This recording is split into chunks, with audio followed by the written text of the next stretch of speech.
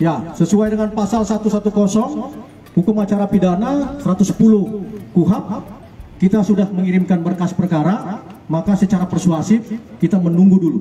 Kita menunggu hasil analisa dan pendapat dari jaksa penuntut umum di Kejaksaan Negeri Serang.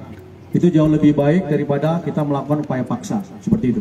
Berapa kali manggil, Pak Kabit? Pemanggilan terhadap saudara NM itu memang sudah dilaksanakan tanggal 20 dan sudah mendapat respon. Artinya kita yakinkan beliau tahu. Sekali lagi kita yakinkan beliau tahu ada panggilan itu. Responsnya adalah untuk menjadwalkan ulang pemeriksaan ke tanggal 6 Juli. Ya, untuk menjadwalkan pemeriksaan ulang ke tanggal 6 Juli. Namun itu pun Ibu NM tidak bersedia hadir. Seperti itu.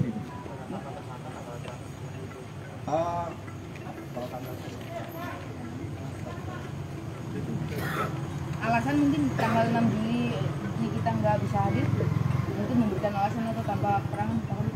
Ya, sesuai dengan informasi penyidik, kita belum menerima informasi ketidakhadiran atau latar belakang ketidakhadiran Ibu NM. Seperti itu.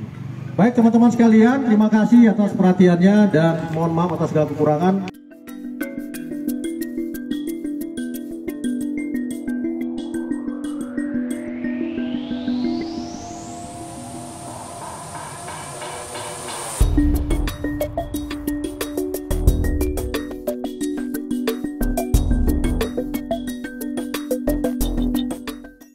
Terima kasih sudah nonton. Jangan lupa like, subscribe, dan share ya.